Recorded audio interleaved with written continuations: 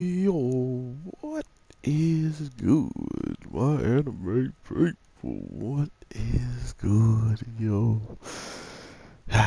So many shows, so much anime talk. We got some pretty cool stuff popping off in these week's episodes. Not only are they showing us quite a different approach for the future of certain like events, but with just Bell this week, I can honestly hope and kind of see already the huge gears kind of turning in his head now from this week's episode. Not only did he get put in the spot of understanding just what goes on outside of his closed scope of things. Like, what has your goddess been protecting you from? What has your grandfather been protecting you from? What have all your friends now been protecting you from? And we're seeing exactly that. We're seeing everything that kind of has transpired over the course of him living here and becoming the little rookie to now understanding fully that there's people just praying and loving the whole entire fact that they're not weaker than certain other people. Like, if you have any type of power or any type of position, people are just using it as much and as hardly and like as evil as possible.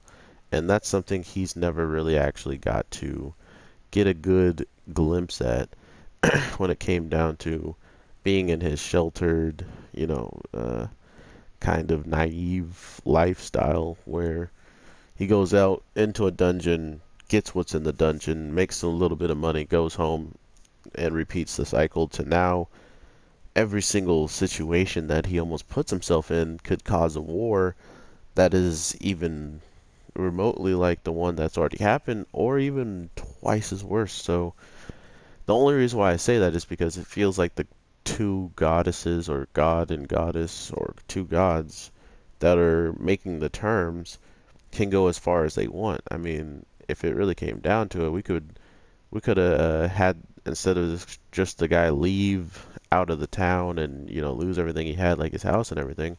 She could have also asked for his life or something.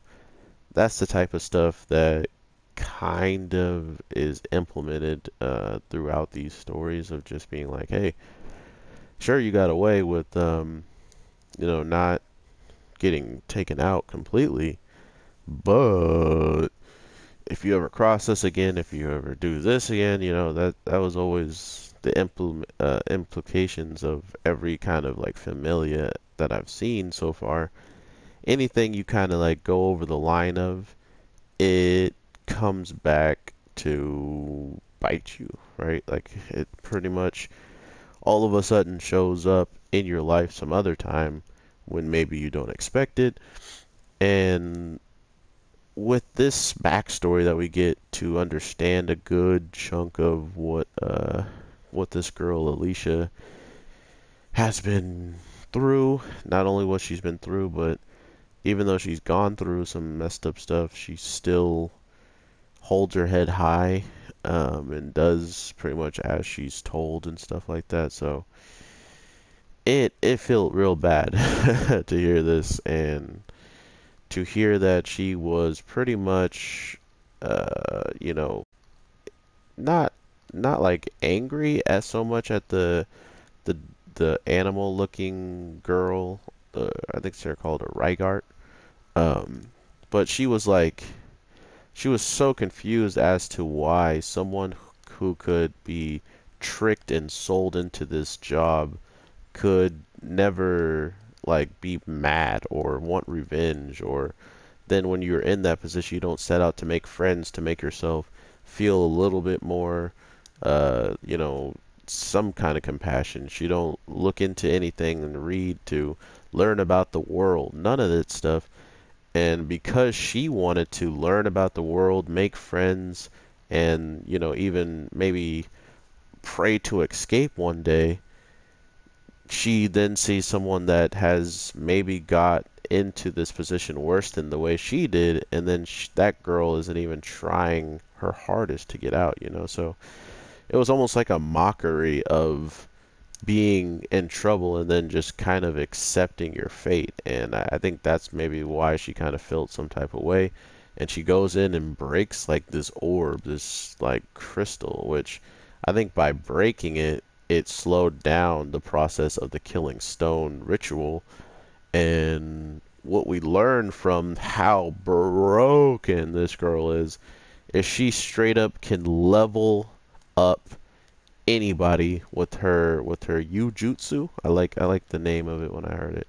Her yujutsu can level up any adventurer, and pretty much either if you're on par with me, you then just absolutely jump past me, or if you are not if you're one level under me, you're now right at my level with all of your skill sets that you have as a level 2, but now you're level 3. So definitely one of the most OP things we've seen in the show, because we've seen how much of a dramatic change it can do for certain characters, and giving it to characters that are very sketchy already is pretty bad, you know.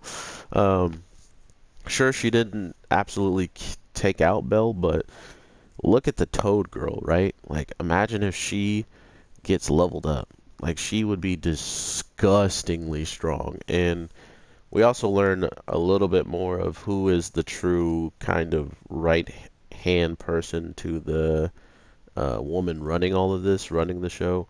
And it is the Toad Woman. Hence why she's like, after I have my time with Belle, you can have them. And here she is trying to go behind her back on that. So it kind of shows you that maybe she's fed up being, you know, the second best, and when it came down to someone that she felt like she seen before even her, she deserved it or something along those lines. So now I feel like we're going to get quite a bit of history, hopefully, about all of them. But I don't know. I don't know if I hope to get it, because I kind of already hate them. But I also would love to know, like, where did all this stem from to become this person? She literally broke the stone. The Alicia girl broke the stone, gets beaten to the end of her life, like she's practically just out of it, just gushing blood. And to top it off, the goddess comes in and has her way with her, like making her charmed as well, so she had no actual you know, thought process during all this. Probably she had no real emotion. The charm was probably making her feel as if it was enjoyable. And that's pretty much her story after, you know, having one bad day of wanting someone else to feel her pain or something along those lines. And that's the way they handle stuff in their familia, which it didn't make any sense why Belle, or why Belle was seeing this woman go out of her way to supposedly hurt somebody when they're in the same familia. And she pretty much tells Belle, like, my familia is not a family. It's more like a prison. It's more like being a slave. It's more like being anything but a family and being treated as such. So that was pretty hard to hear, and I think it's one of the greatest things Belle could hear, because he doesn't understand any type of complex, uh, you know, bad doings of that people can continuously do and get away with in this place, simply because who's to tell them not to? They're gods and goddesses. Like, whatever they say and do with their familia is whatever they say and do. And to get the information, as well as Freya being the strongest familia in the whole entire place, is crazy. That is nuts. I want to know why. What? Freya, can I join? Step on me? Thank you. Nah, but it's crazy to me that that's where they kind of just drop a little nugget of greatness, like, oh, by the way, she's literally trying to get in a fight with the strongest, and the strongest trying to go against the one team with the most influence probably at night. So it's getting crazy. They want to go to war with Freya, which by them saying, "Oh, she's the strongest of them all," I don't think Freya would be that intimidated by this. I mean, sure, she might have to give up Belle in the case of not allowing her fight or the war to allow Belle to give them an advantage over him. So maybe they will just let Belle, she would let Belle just get beaten up and stuff so she can still hold her rights and stuff, like her power during this war.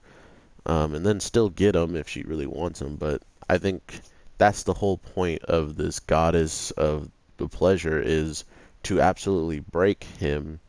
So once he's broken, he's nothing like the person she wanted to get her hands on before time. And it's pretty dark. It's pretty freaking dark, guys.